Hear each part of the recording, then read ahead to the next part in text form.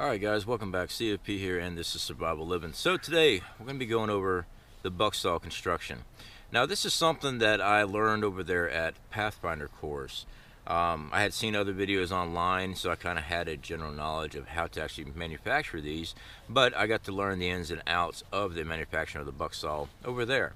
That is a course I took over there at Pathfinder Scout course. I do recommend, if you have the time or you're really serious about outdoor survival, you guys, you need to get over there and check them out. They're full of great instructors and a lot of great information. So here lately, I've been showing more and more outdoor survival videos because that's what I enjoy doing. And I had a video up where I was camping. I was using the bucksaw, and I encourage everybody to attempt and to try to work on the outdoor survival skills. But I had some videos submitted to me of individuals that were manufacturing the bucksaw, because I didn't really go into detail. And you know, I'm not here to down anybody. I'm very excited that these people are actually trying to extend their outdoor survival experience and their knowledge. Unfortunately, they were all wrong. So I don't mean that in the wrong way, but they were constructed wrong. All right, so we're going to go ahead and break this down and show you exactly how to make one of these. I saw some videos submitted. They were made out of other material that weren't solid wood. They tied it together. You don't want to tie this together. This is supposed to be notched in place, and it works off of pressure from your windlass to apply pressure into the saw blade itself. And that's way there's no rocking in the bucksaw. So let's go ahead and go over the construction of how to actually do this. Hopefully this does help the viewers that were attempting this and ran into issues. So let's go ahead and try to fix this, and let's go ahead and use it as an educational thing. Like I said, I'm not downing anybody. Anybody that actually goes outside and tries to do this stuff, you got mad respect for me, all right? Because that's what we need to be doing. Everybody needs to be out there attempting to do this. Fortunately, I am able to sit here on YouTube and I get to actually instruct and show you guys what I know and hopefully help educate you further in that. So let's go ahead and get into it.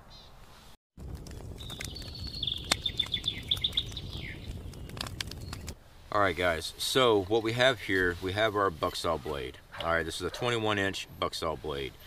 We also have a cross member. This is a softwood material. Unfortunately, I don't know the name of the tree, but it works. And I also have cedar. These are going to be our uprights. I wanted something heavier, harder wood for my uprights, because the last one I created was made out of softwood, and it bent very easily, and then I started getting rocking over, a period of time. So guys, what we're going to do is going to start the construction here. Basically guys, we need to make our cross members with our upright, and then we're also going to be splitting and putting our bucksaw blade down here. We'll whip it, and then we'll find out exactly where we're going to put everything. We'll probably start right there. It's probably where our bucksaw blade is going to be. It's roughly, I don't know, about 6 inches up from the top of the blade. And then we'll also leave these uprights for now. We won't trim these down yet until we get our windlass tied up here, and then we can see if we're going to move our windlass up and down to keep any rocking and stuff. So first step guys, what we need to do is we need to notch our material. Now I'm looking at our holes in our bucksaw to see how much notching we can do. We're not going to go, you never go over half the distance of your upright. The reason why, once you get in that center piece of wood there, then you're going to wind up causing breakage. So you only want a little bit in there. So what we're going to do, I'm going to get my knife out, and we're going to try to level everything off as much as possible. I'm going to take my knife, I'm going to kind of scorn where we're going to put our notches for our upright, and this way when we notch it out, it'll be easy to do. So I have our foldable saw out right now, and I'm just putting little slots and stuff like that in our cut. Reason being, it just makes it so much easier when you come back to notch it out, just like this, and then you can always trim it much easier once you've already got it notched out with your saw blade. Like I said, we're not going too deep. We just want enough to snug up our cross member, have a place for it to rest. So our cross member is going to go in here, just like that. Might go just a little bit deeper just to give it a little bit more bite material. Now the next best thing to do is go ahead and match it up, make sure that that is correct. That way it's all nice and level. when you're doing this.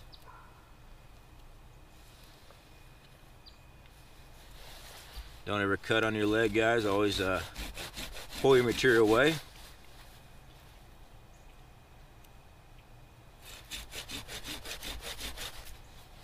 Like I said, those are the main cuts on the outside for a cross member. If you do a couple more cuts on the inside, it makes it easier to remove that material. And take your knife and just pop it right out, just like that.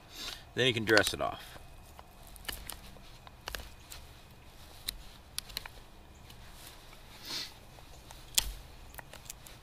Alright guys, so we have our main frame of our bucksaw. Right now we're concentrating on this lower end, guys. I'm not worried about what the uprights look like up top because that can be trimmed down. Now we want to measure out and make sure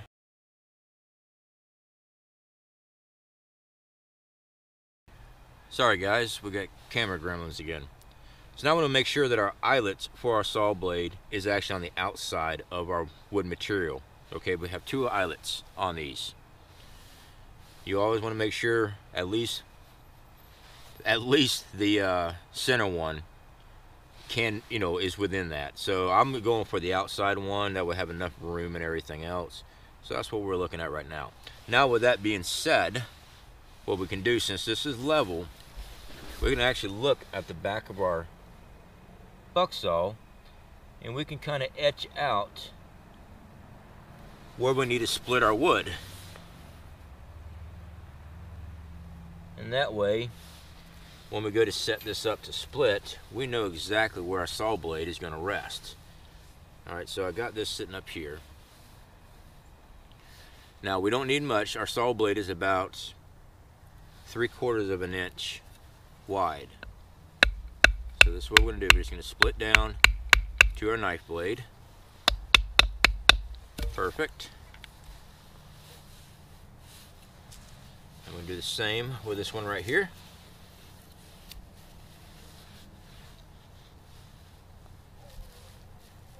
I'm going to find my pre-cut where I etched it out. And we're just going down to the blade width. Removing our blade. Now, what we need to do, guys, let me move some of this bark material out of our way so we get a better view here. We're going to take our blade and we're going to put it in a slot that we just hammered out. Careful now, your bucksaw blade is very sharp. I mean, we're talking razor sharp. Now what we've done, we've added right here to our eyelet. Now you can take a twig, I use hardwood on this one, and make yourself some little plugs that just slide right in, kind of like a little wooden bolt. Alright, tighten up your blade a little bit so there's pressure on that, just like that. I'm going to do the exact same with this side here. And then once we have that, guys, we got the basic of our saw blade right there. Now I'm looking down, trying to look at the notches and make sure that everything's level. We're going to take our cross member, and I've notched the corner of mine just a little bit just so it sits better in my notch. I want that nice and tight, just like that. Now when we put our windlass up here, it'll draw these arms together, or uprights together, which makes our saw blade tight. Now what we got, which is over here, I've got paracord. Now what I've done, I've got a long piece of paracord, I put a square knot in it, and I just looped it together. I got 2 cords, basically what I've done. Just made one big cord. Now, I'm just going to drape it over our uprights, just like this. And you really want your cross member, yes, it's hit and miss on this. If it's done correctly, your cross member should be a little over midway of your bucksaw. Alright, but you're really just checking it. You tighten up your windlass. Let's see if I can use this same one. Drop this down a little bit. You make this is your windlass here, just a piece of wood. Go in between here just like this. And you just tighten it up and this is causing the pressure to tighten up on your bucksaw. Alright, so what I'm looking for, guys, that's a little loose. I'm looking for rocking, so I'm going to make this windlass just a little bit longer or stretch it down a little bit. So when you're looking at your bucksaw, if you tighten, you want to be able to rock. You want to sit there and try to move it and see if it will rock. Rocking means that the leg will go up and this one will go down. It's kind of sloppy. It bounces around with you. You don't want that. All right, you want it nice and tight. So usually with rockage, and it will happen when your wood starts drying out, you just tighten it up again with your windlass and you check it. Yeah, that's stout. All right, so I've got excess right here. Now what I could do is I could trim this off to make it a little bit nicer, you know, more uniform and stuff, or I can leave it this length, and I can also put me a couple more notches up, because now when I go to cut a piece of wood, you see how much clearance I've got. If I need to move this cross member up to cut larger wood or things like that, I can, because my bucksaw has a longer blade. Now this is far from over. Remember, we split these ends, so now we got to do what's known as whipping. See, here's what to do. This is to take your length of cord. I'm using the number 36 bank line. I got the long end down there, and I've got a shorter end right here. See, this is my short end. I'm just putting a loop right here. And now, this is the fun part. I'm going to wrap this cordage all the way around my bucksaw, just to add tensile strength. Well, not tensile strength, just to tighten up that split that we split to get our bucksaw blade in there. And what this does, guys, this helps it from splitting further up your upright. So what you do is you just keep on tying, and basically you're causing loops just like that, kind of like if you wrap up cordage. If you've got a hank of cordage and you're just trying to wrap it all up, I do it all the time. It's the exact same process, and you're just keeping enough pressure on it. That way it stays nice and tight. And then when you're done, we will pull this cordage out, and it'll bite down here, and it'll make everything nice and tight. I'll show you here in just a second. Alright, so once we start getting towards the end here, you just notice how our loop's right there. Keep on running our whip around. We're going to stick it through our eyelet of that loop. Alright, and we're going to hold on to our loose end. Now, we still have this end of that whipping loop. And we're going to use our Leathermans here. We're going to bite down on this. I'm going to pull that loop through. This is hard and as tight as we can. Just like that. Now that has caused pressure around this upright. Season this up. Now I want you to just take your knife, dress off your excess cordage there. Just makes it look all nice. And then do the other side the exact same way.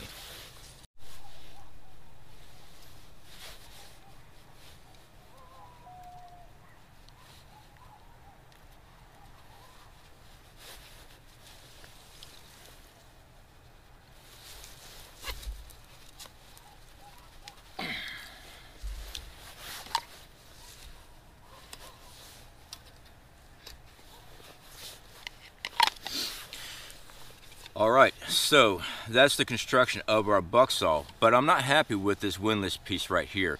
It's just short. I want it just a little bit longer, and I'm afraid if I keep on mashing down, it might actually pop out of my slot. Either way, I could make it just a little bit longer if I want to. You know, it's sturdy. So let's go ahead and cut some material with this. Now, I've read the comments for years, and so have I've even said the comments, dude, I carry a folding saw, I'm ready to rock and roll. I don't need those big old buck saws. Alright, let's say you're cutting something larger.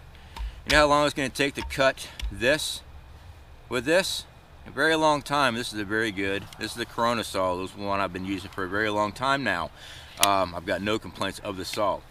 But the bucksaw cuts the same with less effort, because all you're doing is using the weight of the saw. You're not cranking down on it compared to this, and you've got a lot to cut. That's why. So this is a larger piece of wood here, and this is what we're going to be cutting.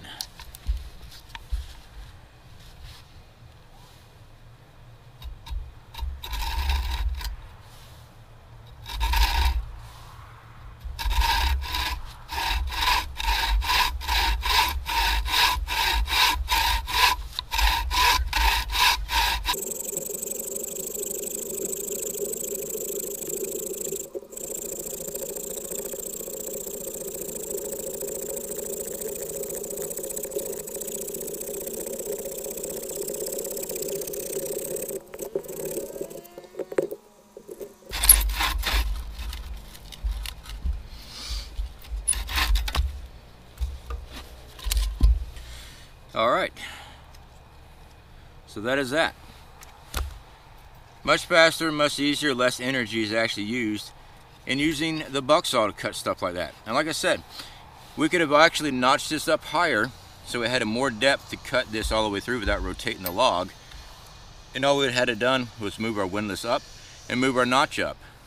This still would have worked the same. Alright guys, so that is the bucksaw. Again, this is not my idea. The bucksaw is something I learned how to manufacture before I went to the Pathfinder course. But who did I watch? Well, one was Corporals Corner. Should be a video popped up there for you guys, an instructional by Corporals Corner, who is also an instructor at the Pathfinder course. He breaks down the bucksaw, how to construct it and all that stuff very well. Multiple videos there. If you're not subscribed to him, definitely go check him out. Guys, I will continue to promote these guys from Pathfinder course, some of the guys I was in the course with, and also the instructors. You'll see lists and links in my description all the time. There is links for Pooter Stomper, there's Adaptable Survival, there's Dave Canterbury himself, there is Corporals Corner. There are guys that I went to the course with, Mike Buvoltz Martial Arts and Bushcraft, his brother, Buvoltz Bushcraft. You guys will see these links. These are guys I do support because I was there in the shit with them. There you go. And I saw what they are capable of doing. They have proved more than words could ever say of who they are and the abilities that they have. So yeah, these types of people I like to hang around with. These types of people I consider friends. These people I know I can talk to about stuff, and they do understand, especially when it comes to keyboard warriors. There's a big difference from doing things outdoors and reading about it. So I encourage everybody to work on stuff like that. That saw blade I bought off Amazon, I think 10 bucks. I carried around. I mean, this thing's getting some rust and everything else on it, which is a carbon blade. Still works very well. Then I'm using paracord as the top of the windlass. Guys, those that have tried this out, I wasn't attacking anybody's video. I just want to do the breakdown of this. And again, guys, like I said, I'm not here to teach what Pathfinder School teaches. I'm here to teach you what I know. And I want to do this video because I'm seeing a lot of people trying to replicate my video, and they're, hey, CFP, look, I've done it. And the bucksaw is wobbling, the blade itself's wobbling, stuff like that. And that's quite all right. I'm not laughing at anybody. I wanted to do an actual structural video so you can actually look at the construction of this. You should not have any rocking in your bucksaw at all. It should not rock. It should not bounce and bow. This blade should not be bowing and stuff. I've seen videos where instead of cutting notches, they've tied it. They've actually had the piece of wood sticking across and they've tied it to it. And the whole thing, you pick it up, it drops and stuff like that. That's not a correct construction of a bucksaw blade. So this is, and I want you guys to definitely check it out. To Pathfinder School, Self-Reliance Outfitters, you guys rock, you know that. I really enjoyed myself there at the Scout training course. I wish I could have gone out there and done the advanced course, but right now, what the schedule is, and since we got some new stuff rolling into the country, we're sitting still right here.